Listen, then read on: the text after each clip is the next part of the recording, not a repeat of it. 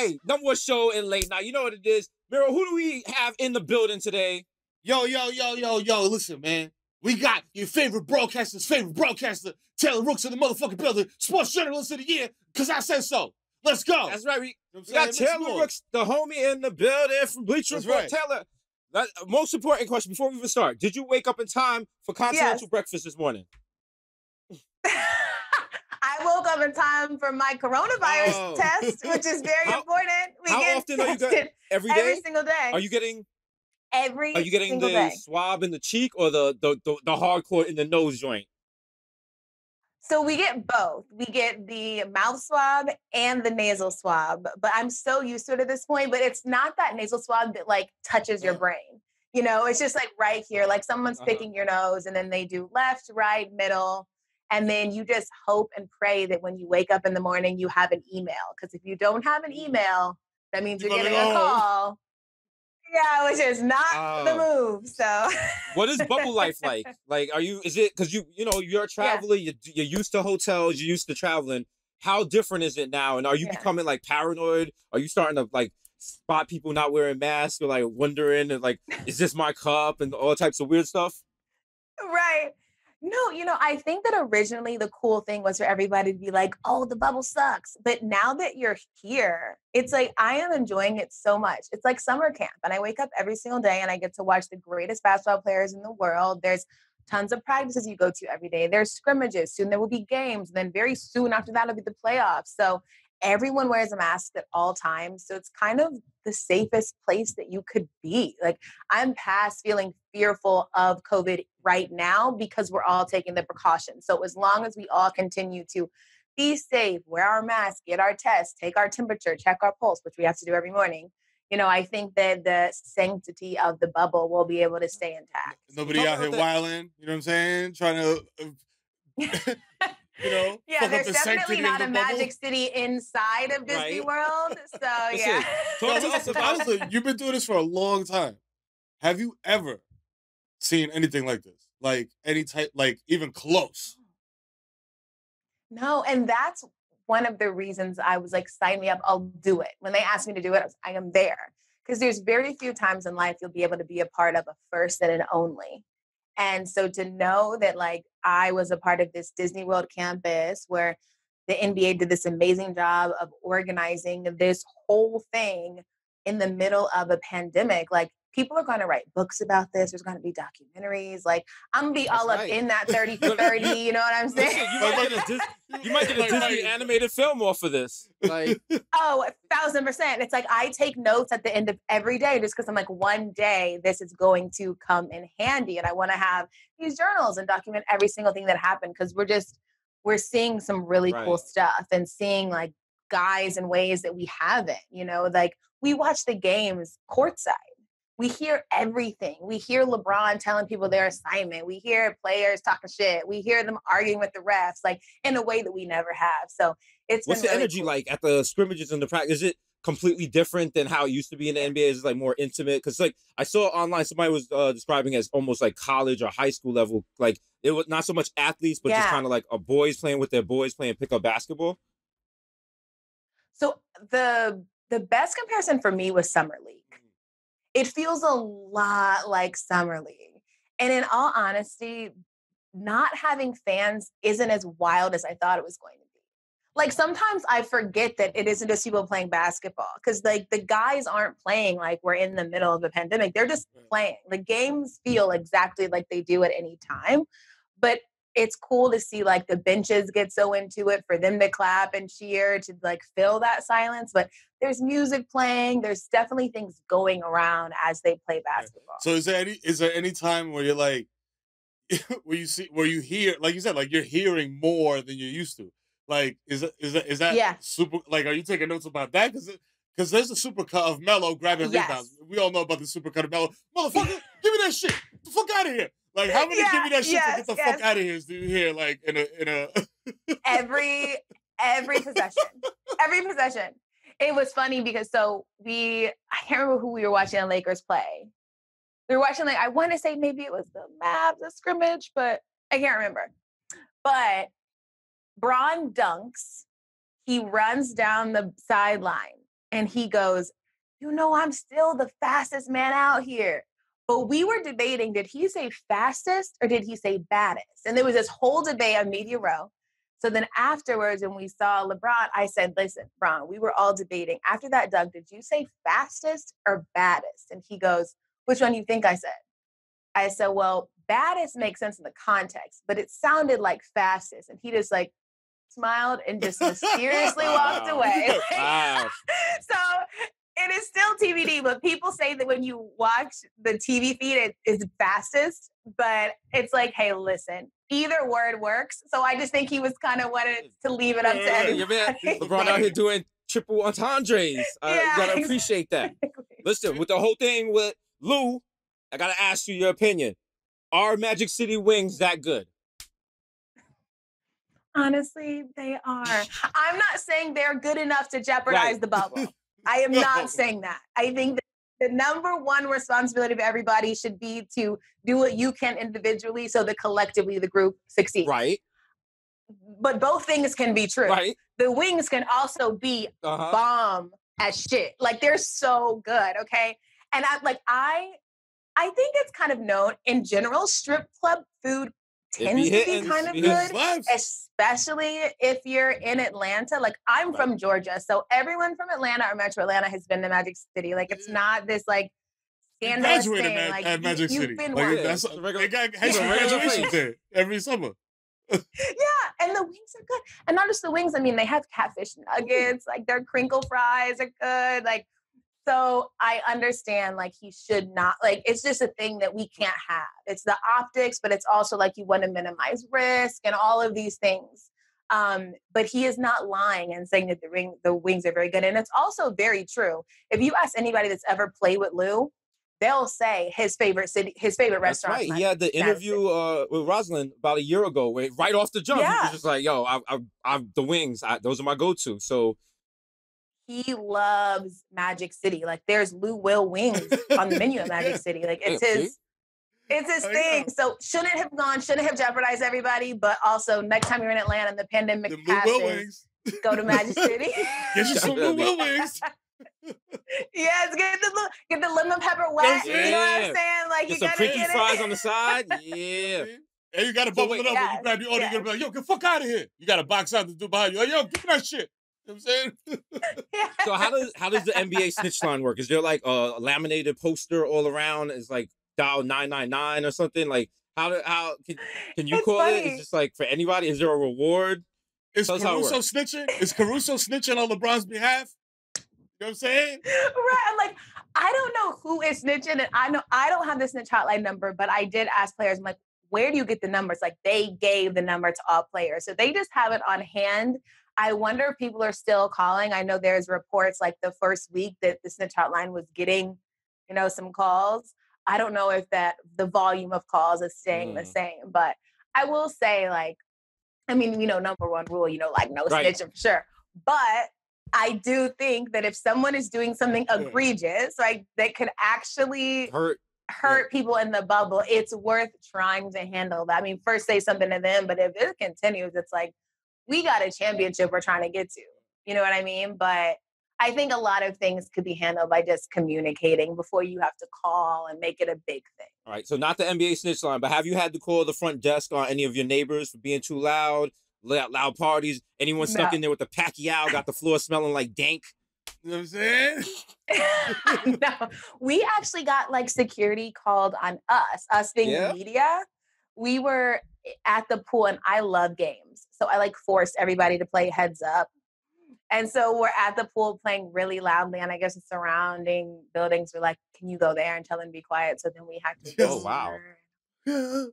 I haven't called on anybody, but they have come. Omerta. You know what I'm saying? Yes. Like, a rebel. For the silence. Gangsters for silence, like lasagna. Can you get to any of the rides? Like how close to actual, like, do they close it down and let the people in the bubble go on the rides, or how does that work? No. So the players can do things like golf, fish, eat. some good What restaurants. do they do for fun? So they're working on right now, letting us have a day where we can golf. I'm very excited about that to give us an activity. They also have like Media Mondays where we can get our hair done or our nails done.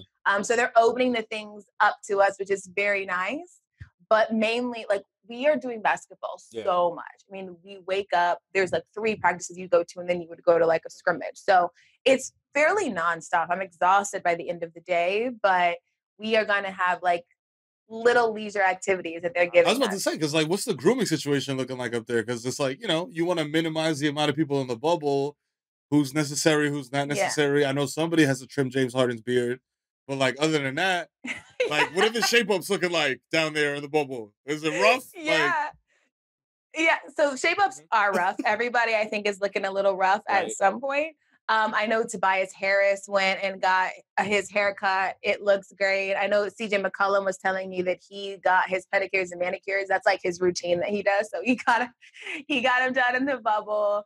They get it like for free, but they tip the people. So, you know, it's absolutely worth their while. Yeah, absolutely.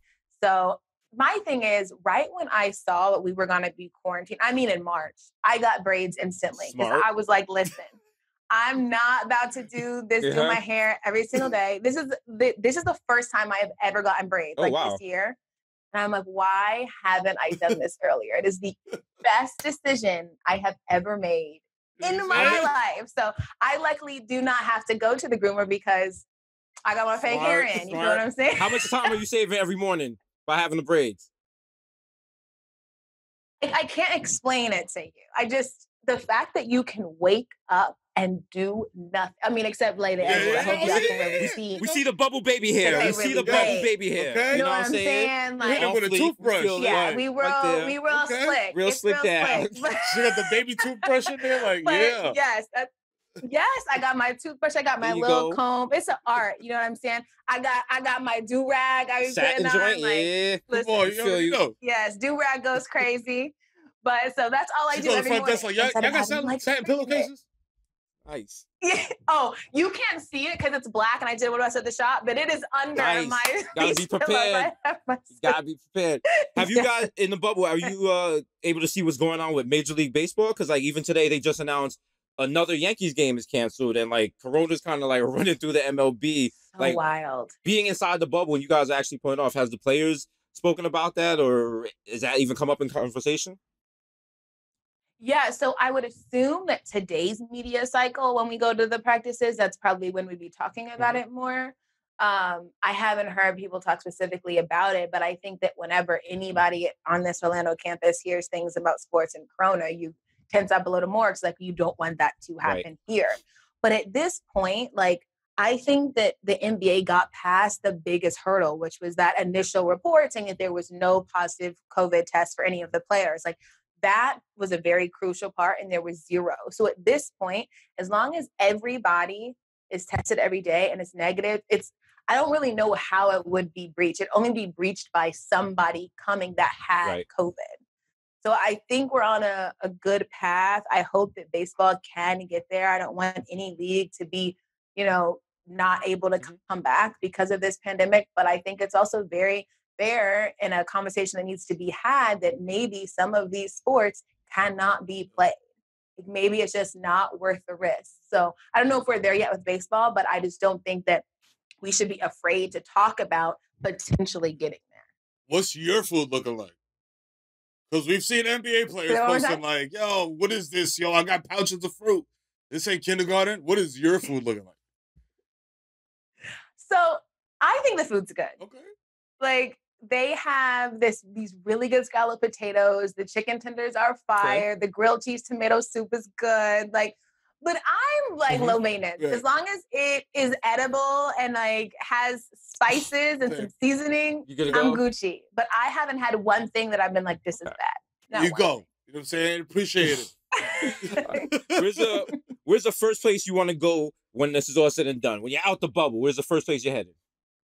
Oh my God. Magic City. No, I'm just kidding. Yeah. Get some ways. No. First place I want to go. It definitely has to do with food, I'm sure. But there's so many spots I'd want to hit. I miss sushi. Sushi's my favorite food. I miss sushi. Might get some takeout from like Momoya or someplace in New York when I'm back. But I miss sushi. Nice. The sushi. Get the tempura. Yes. You know what I'm saying? Make sure unhealthy. Yeah, shrimp tempura. That's it. Yeah. So I think that's what I would do. Is get sushi. Nice. How busy is your day? How busy is your day? Run us through your day. Like how early you have to get up and like what time you finish up. You want to get a full experience of the bubble life. So it varies. But okay, the first thing I do when I wake up, I actually have it right here because I do it every day. I have to take my temperature. I also have to take my pulse. The oximeter, yep. And it's like Bluetooth connected to the NBA Health app. So they monitor what the so you can't even lie. Is. Then I go get my... Be like, oh, nah, you can't even lie. Don't be saying 98.6 when you feel a little hot. Yeah, they will know. So, and you can't even leave the room until you do that. So you enter all that in. The app tells you that you're green, and you have these wristbands that are the key to your door, but they're also the thing that you have to press if you go into any building. So you put it up, and if it's green, you can enter, because green means we're negative for COVID, your temp is good, your pulse is good. So you have to wear those bands. So I put my band on, I leave. I'll go to a practice. Like today I have Bucks practice, Pelicans practice, but some media members are going to go to practices and scrimmages. But today I'm just doing practices. I think tomorrow I have Lakers practice, Clippers practice, and then Jazz practice. And then Thursday, actual games are going to begin. So I might have a practice in the morning, but then I'm going to go to a game at night. So it varies, but it's just like different combinations of practices and scrimmages and games. And are the guys focused on like right now, this bubble, this championship, this season, or is there still talks about like, free agency and like the next coming, we don't know when it's coming, but the next coming season and all that type of stuff? Because Tibbs just got hired as It's crazy that you say that. Yeah. Yes. Maybe you can talk to some guys out there. What a great city New York is. One pandemic at a time. One pandemic at a time. One crisis at a time. Like, we might beat COVID. I don't know about the whole Knicks situation. I'm just trying to be optimistic here, silver linings. Everybody's together talking. It's funny you say that, because I was just having this conversation. It's like, usually right now we're talking about draft and like next season and who's going where. I haven't heard one person say one thing about anything other than what's happening. And LaMelo Ball is in this draft.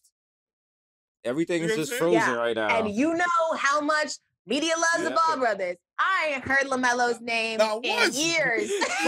The Knicks got a shot now. They didn't even talk about him. Knicks got a shot.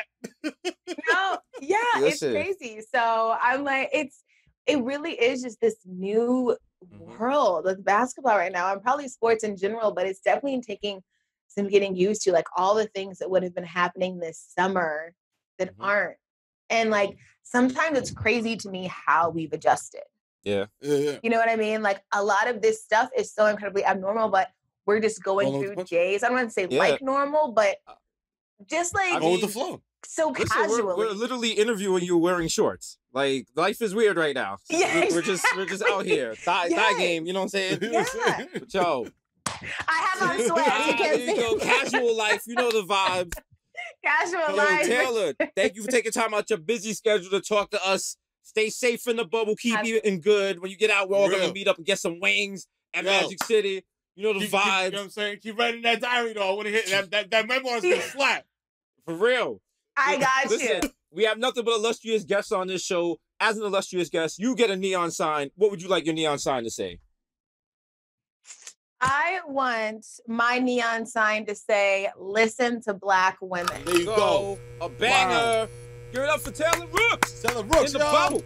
Eating good. She eating scalloped potatoes, y'all. Yeah. And chicken tenders. But the seasoned joints. You don't even need sauce. And she making mad noise by the pool. Do what you want, Taylor.